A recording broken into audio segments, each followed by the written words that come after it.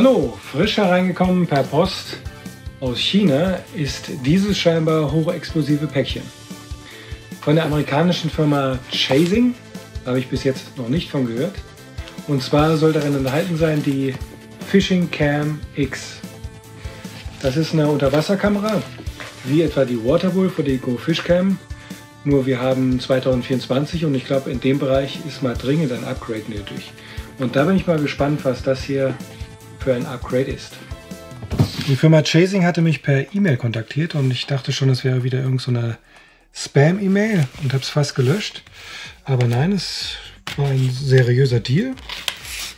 Und dann habe ich auch auf der Webseite nachgeschaut.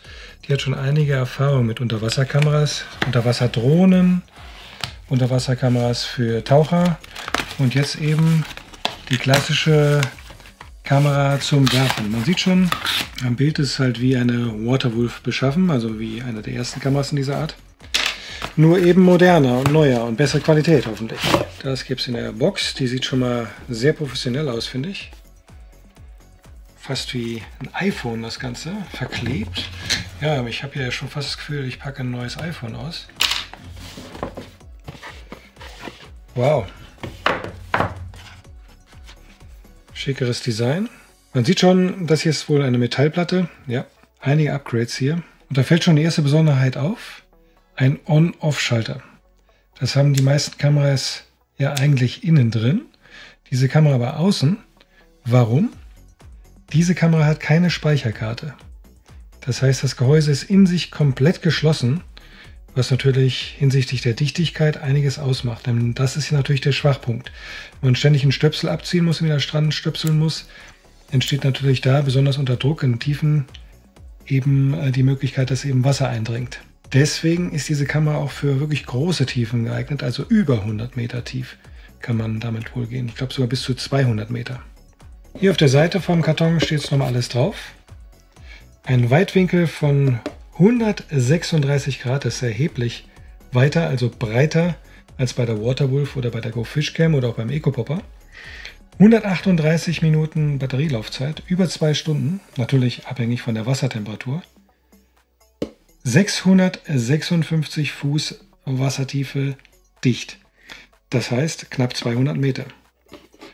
164 Fuß Wi-Fi-Übertragungssignal, also die Kamera operiert nur über Wi-Fi, man hat keine Speicherkarte. Und ja, da bin ich mal gespannt, wie die funktioniert. In der Packung sonst noch enthalten ist, das ist wirklich sehr gut gemacht, Zertifikat und ja, noch eine ausführliche Bedienungsanleitung für die Fishing Cam X, wie sie zu montieren ist. Ein Code für die App, natürlich gibt es eine App dafür. Wirklich sehr edel, muss man echt sagen. Ist ja richtig wie Weihnachten hier. Ah, ein Schwimmkörper. Der wird scheinbar so über die Kamera gesteckt. Damit kann ich also scouten, das heißt die Kamera wie einen Schwimmer einsetzen und dann eben das WLAN-Signal hoffentlich abnehmen. Das ist natürlich interessant, um bestimmte Einblicke in das Wasser zu bekommen. Bin ich mal sehr gespannt. Wow, ein richtig edles USB auf USB-C Kabel. Also das ist eine Qualität, die man natürlich bei der Waterwolf gar nicht findet. Das ist ja wirklich billigstes Plastik. Und ein Stand, das ist das Ladegerät. Genau. Hiermit wird die Kamera geladen. Während die Kamera lädt, noch einige weitere Infos, die sich mir aus der Verpackung und aus der Bedienungsanleitung nicht erschlossen haben. Da keine Speicherkarte eingesteckt werden kann, stellt sich die Frage, wie oder worauf werden dann die Videodaten gespeichert? Und da finde ich im PDF aus dem Internet folgende Angaben. 16 GB und automatisch wird alle 3 Minuten der Fall gesichert. Allerdings kann man das einstellen auf beliebige Zeit. Man kann auch ein Loop Recording einstellen, also eine Schleife, bei der die alten Daten überschrieben werden. Aber ich glaube, das will man lieber nicht. Ein großer Unterschied zu den Konkurrenzkameras ist die Bildstabilisation. Da bin ich mal sehr gespannt, denn bei vielen anderen Kameras, Waterwolf oder GoFish Cam, da wird einem ja wirklich manchmal schwindelig, wenn man das Material in Echtzeit anschaut. Hier bin ich schon in meinem Testlabor in Norwegen an einem Fjord. Ein kühler, feuchter Wind zieht hier rein. Zum Testen muss man sie natürlich erstmal anschalten. Das heißt hier. Dass die Kamera korrekt startet, sieht man an der gelben LED rechts, die gleich leuchtet. Damit man die Kamera auch benutzen kann, muss man sich natürlich vorher die App aus dem Internet heruntergeladen haben. Zunächst muss man sich mit der Kamera über WLAN bzw. Wi-Fi verbinden.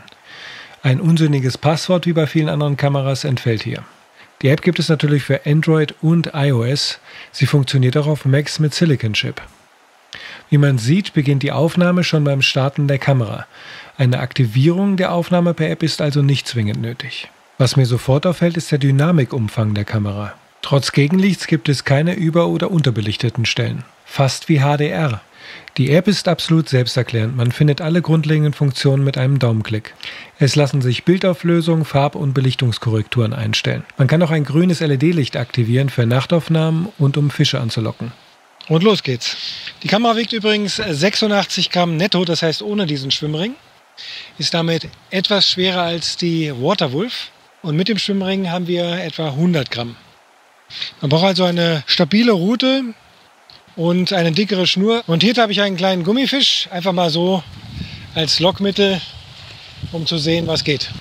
Ja, und das hier ist jetzt ein Live-Bild. Man kann also die Kamera tatsächlich für Live-Aufnahmen verwenden. Das heißt, um zu gucken, ob der Fisch da ist.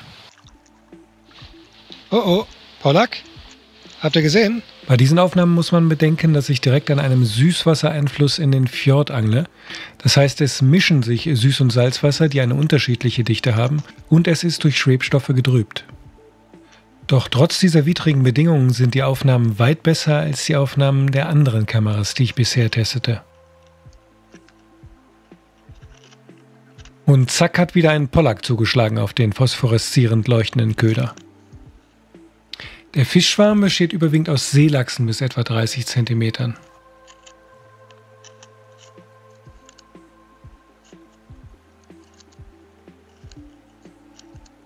Hier sieht man, dass das Wasser sehr turbulent ist, was natürlich die Kamera beeinflusst. Daher habe ich einen kleinen Wobbler montiert, um zu sehen, ob sie dann stabiler läuft. Ich werde natürlich noch Aufnahmen bei ruhigem, klarem Wasser machen.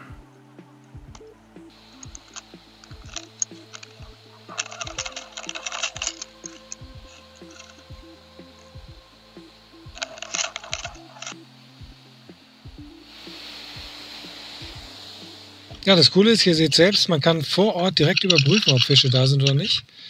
Wie hier zum Beispiel. Und kann sich dementsprechend darauf einstellen. Und vor allen Dingen sieht man auch, welche Fische da sind. Das Bildmaterial überträgt man über die App auf das Smartphone. Dort kann man es direkt schneiden oder eben von dem Smartphone auf den Computer übertragen und da weiter bearbeiten. Die Bildqualität ist so, dass man nicht zwingend nachbearbeiten muss. Also wer keine Ahnung von Color Grading hat, der muss das nicht. Das ist ein großer Unterschied zu vielen Kamera-Alternativen, wo man wirklich erheblich nachkorrigieren muss, damit das Material irgendwie brauchbar ist. Was mir auch sehr gut gefällt, ist, dass die Kamera komplett kontaktlos arbeitet. Sowohl das Laden als eben auch die ganze Funktionalität. Denn logischerweise hat man immer mit Wasser zu tun, sei es von oben, weil es ständig regnet wie hier in Norwegen, oder eben am Wasser direkt, man hat feuchte Finger, irgendwas an der Rute ist nass. Und wenn man die Kamera auseinanderstöpseln muss, ist logischerweise immer die Gefahr, wenn man die Innereien eines elektronischen Gerätes freigelegt hat, dass eben Feuchtigkeit reinkommt und das Gerät dann kaputt geht. Das ist hier nicht der Fall. Finde ich super. Das war jetzt der erste Test. Es wird sicher einige weitere Videos zu dieser Kamera geben. Deshalb abonniert doch bitte den Kanal und schaut euch bis dahin weitere Videos auf meinem Kanal an. Bis dann!